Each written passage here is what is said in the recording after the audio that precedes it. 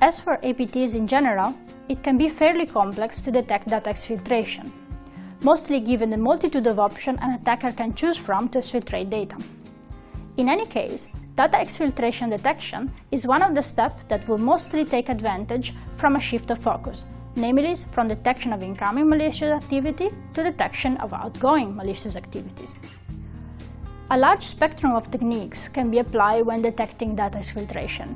Network monitoring and host operation monitoring can identify anomalous data flow or hosts performing suspicious operation, like frequent encryption and compression of data.